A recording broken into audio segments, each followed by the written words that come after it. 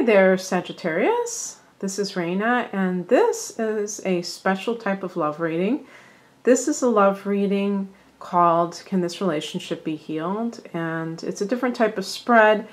It's a look into either estranged relationships, maybe your ex with whom you'd like to reunite, or somebody that you're currently involved in a relationship and it is struggling, to say the least. And as I've said in other videos with this particular theme, this is not for seriously screwed up relationships where there is physical or emotional abuse happening, because those types of scenarios require a lot more than just the person agreeing not to do it.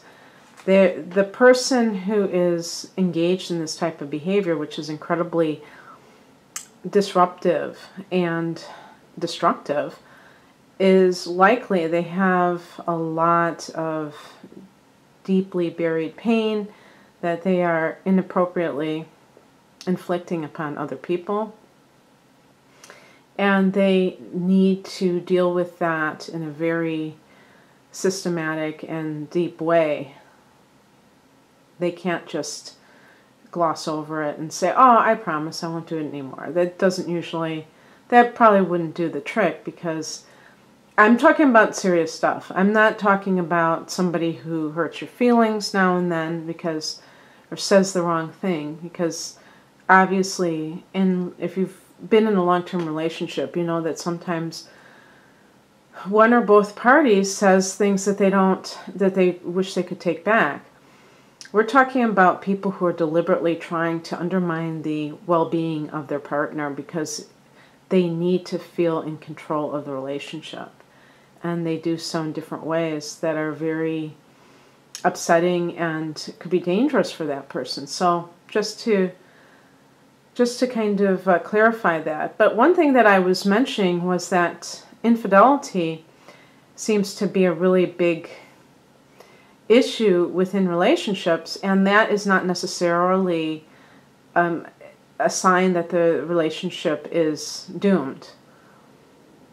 It could be that the two parties need to really talk about what happened, why it happened, and in order to move forward. And the other party has to want to talk about it. If they don't even want to talk about it, they just want you to get over it, then that is going to obviously reflect against, poorly on them, because the chances of them wanting to really change are not as great.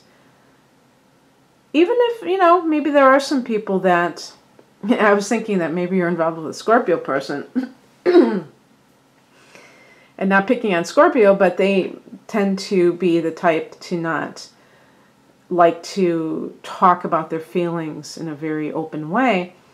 And this also could apply to somebody with the moon in Scorpio.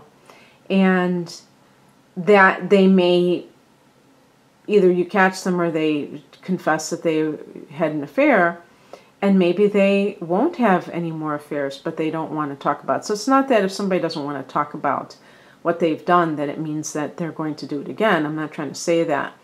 But I'm just saying that being able to really explore why it happened can go a long way in healing the situation. And then there's also these regular compatibility issues where the two parties just seem to clash about a lot of things. And sometimes I think that they are more sexual relationships than they are overall compatible relationships, but that's just one theory of mine. And so what I'm using here is my regular Morgan Greer deck, and I will be doing a spread for that, and then pulling one of the, what are these called? Crystal Visions tarot cards for the shadow work that you should do. Before I go on, I wanted to let you know that all of my private readings are going to be 20% off through the end of 2017. It was really funny because I had been thinking of doing this, but I wasn't really sure if I was going to wait until the new year or what. And I did Pisces reading first, and I just said it, almost like blurted it out at the end, and I was like, whoa, I just committed to this. But yeah, so I'm going to be doing that promotion, and it's until the end of 2017. The coupon code is Jupiter at checkout, so just to let you know. And of course, I'm using that as a coupon code because I am a Sagittarius, and all of you watching likely are, and the ruling planet of Sagittarius is Jupiter. So there you go. I'm sure you knew that. Put that to the side. And I already have shuffled these cards, so I can, the first thing I'm going to do is pick 3 cards. Okay. All right. Okay. Just put these right here.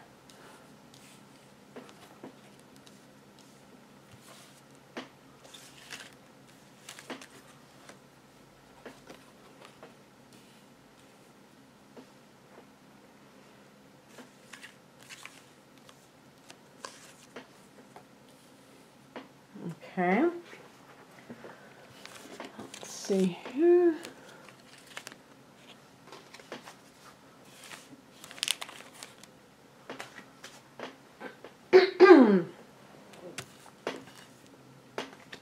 Just trying to gather up these excess cards. I am going to be pulling a couple more. I got them right there. These are my last 2 cards.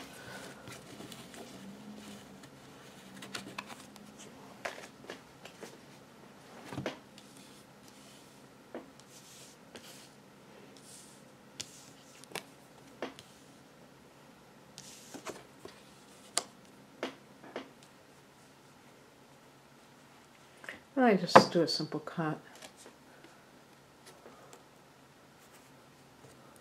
Okay.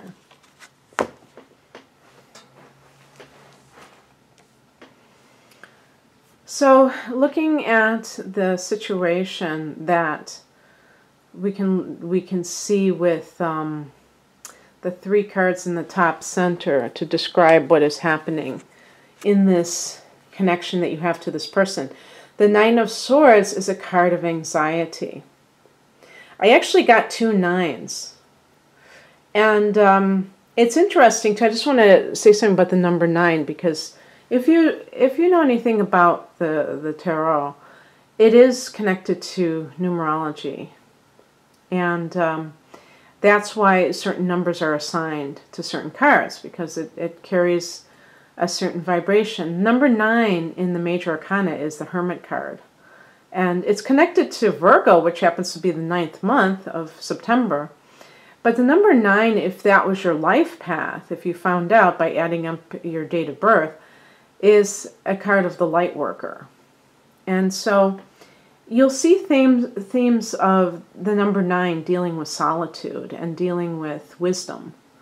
And with the 9 of Swords, it's almost like the wisdom turning on itself, the swords being a weapon. But the swords connect to air signs, so if this is that other person that you're dealing with, it could be a Gemini, which is your opposite sign. And definitely, because opposite signs are, the opposition is considered a tense angle, you may have these, you may see them even as karmic relationships or twin flame relationships, where it's like you're complementary signs, you're magnetizing but polarizing, drawn together but feeling kind of like repelled from one another.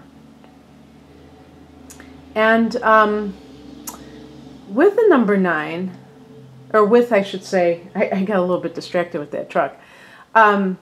So that could be the other air sign is, we got Gemini, but then there's Libra, Aquarius. So that could be the person that you're involved with. But in terms of thoughts turning on themselves. This is what worry is. This is what negative self-talk is. That's what I would say that card represents. And looking at the other things, the other cards, look at the other 9. This is fire energy.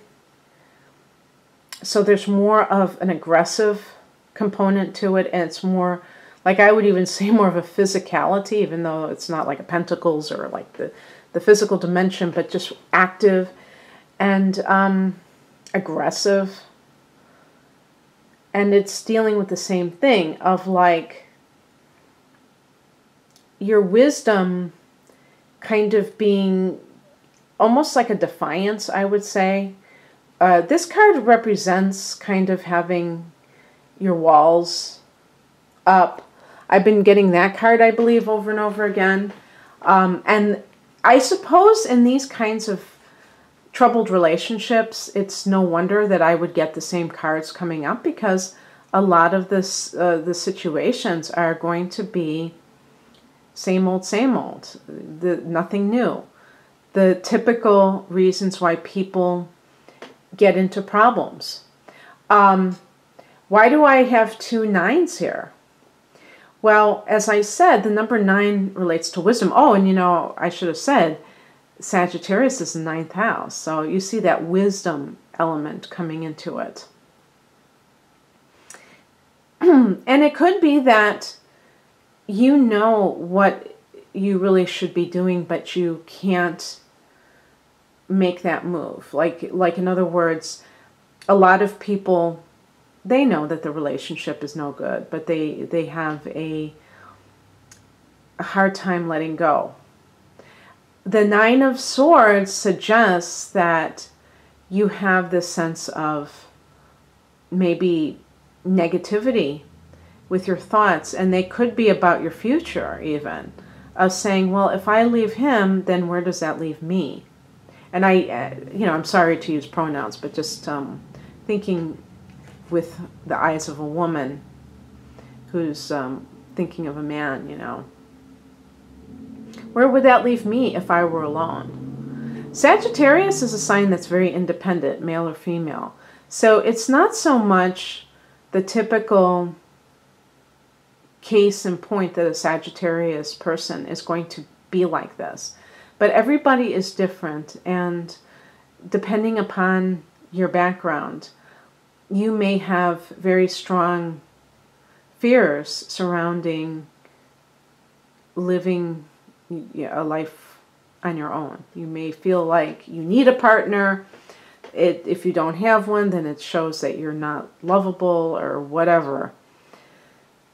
Or you may truly love this person.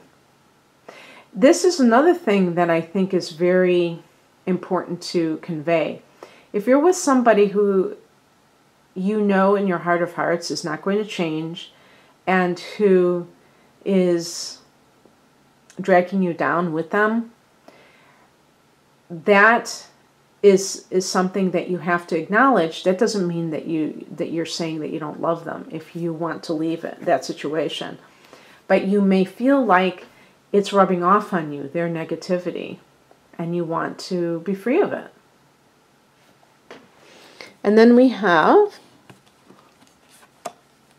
the King of Pentacles, and this could, in some cases, this could mean that you're with somebody who is very well off, and that is causing anxieties because you feel like, you know, now I'm going to have to stand on my own 2 feet. I don't have this lifestyle that I'm so accustomed to. For other people, this could be the father of your child, and perhaps you feel this sense of wanting to have that family life, wanting to have that intact situation going on. And yet your walls are up, that 9 of Wands. You're feeling defensive. You're feeling like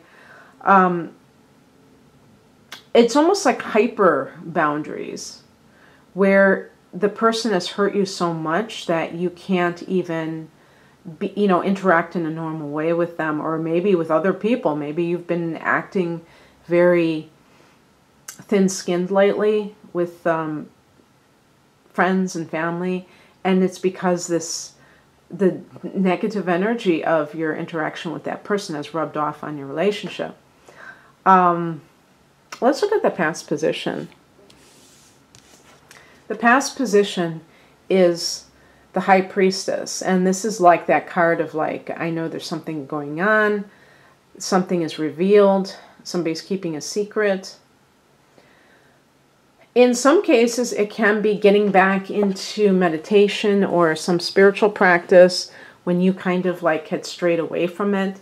But I wanted to say one thing about the King of Pentacles that I probably should have said before. This could be that somebody, that your partner's trying to control the purse strings to control you.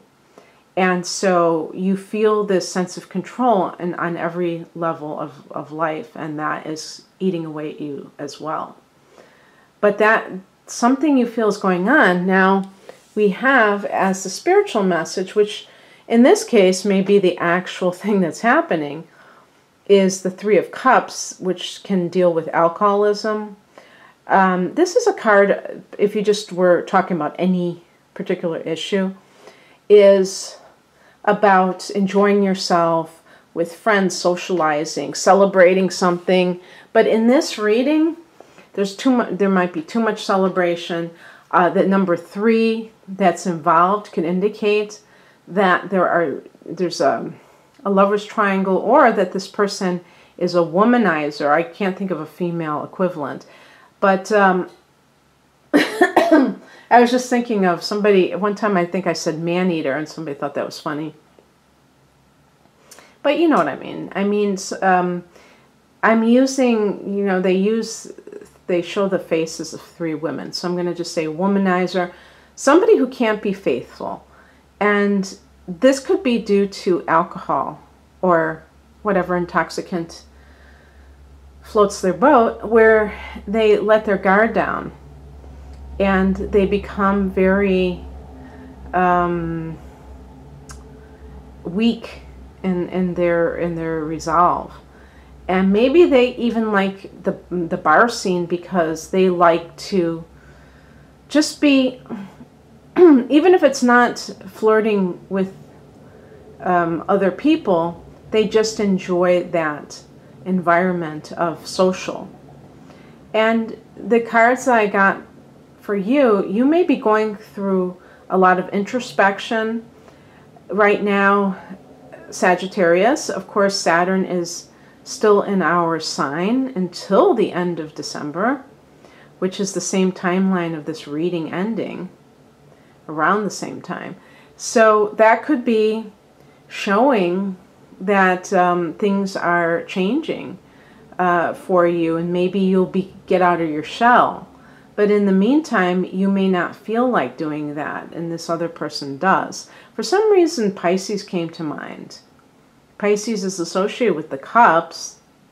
So if there is a Pisces person in your life who is doing this, that I was thinking of that also earlier, talking about these signs that form a square to you, because, you know, Gemini forms an opposition, but you have Virgo and Pisces forming a square. So there might be this attraction to people like this, but then also a lot of clashing where the two people just do not see the world in the same way, and that there tends to be a lot of, I don't know, antagonism in certain areas. This card is what's coming in, or advice. 8 of Cups, leaving what no longer serves you. And it's really, you know, it's not just about leaving a situation. It's about going towards something which is emotionally fulfilling for you. And I think that is the bigger picture, the more important thing. Because it's easy to leave in certain instances, but it's hard to know what to strive for. It's amazing. A lot of people they want to have a happier life, but they don't know what it is that they want out of life. And they're like, well, what do I, what should I try to go for? Because they're just so used to being dictated to. Okay, do this, take these classes, major in this and do this. And it may not be what they really want to do in life. And so cultivating that sense of like what it is that you want in another person, and holding out. If you can't find it, don't just like say, well, I can't find my dream person, so this will do until then. And the outcome is the Ace of Pentacles, which, as you see, there's that portal. That's a new beginning in a relationship that may have a very strong foundation. The Pentacles is all about that which is tangible. Again, we do have Capricorn entering, the Saturn entering the sign of Capricorn at the end of, and that's an Earth sign, at the end of the month. Maybe that corresponds with it, or maybe the new moon in Capricorn in January corresponds with that. I believe that's the 16th of January. But whatever occurs, just know that you have this ability. Now, sometimes you have to leave in order to have that new beginning, You can't have both at the same time, at least not in a very effective way. And then for the shadow work card, I got the Four of Wands. And this is the card of a happy home. And you see that they have that, it's funny that they have the woman on the white horse instead of the man. It's like he's on the ground and she's like the like the white knight.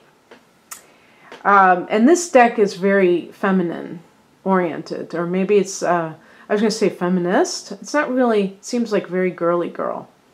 But I thought that was an interesting reversal. But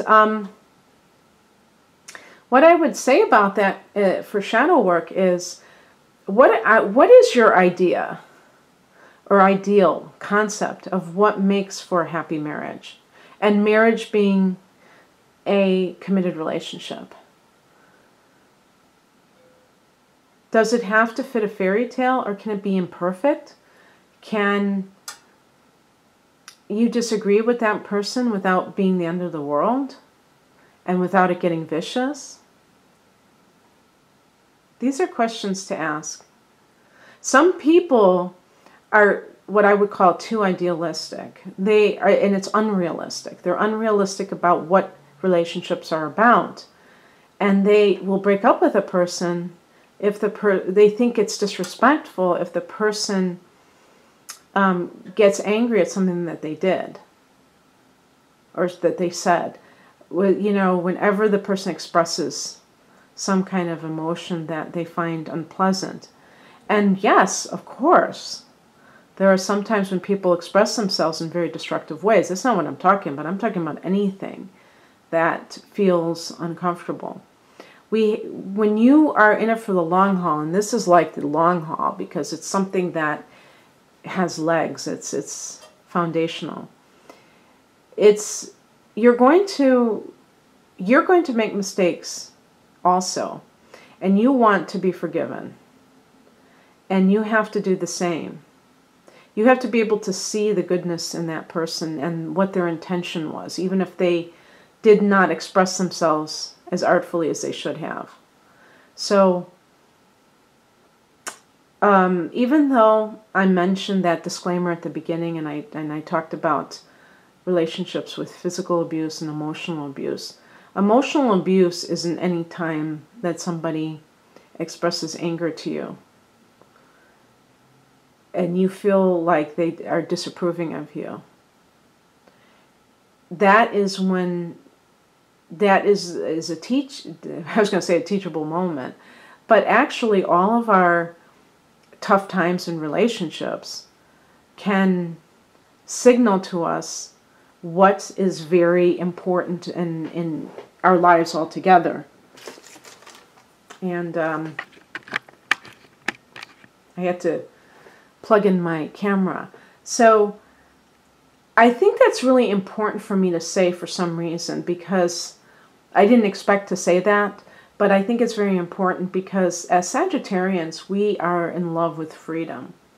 And there are some people who will use any perceived flaw in another person as an excuse to walk. And that can lead you into situations where you're constantly, and it can be because they are very easily disillusioned, but those are the times to really examine what is your concept of what a marriage is supposed to be like. And if you're really being realistic about it, if you're expecting too much from any one person. I think sometimes that's kind of an unconscious way of keeping yourself from intimacy and committing to somebody. So just putting that out there. Okay, Sagittarius. Well, have a great rest of 2017. Take care. Bye.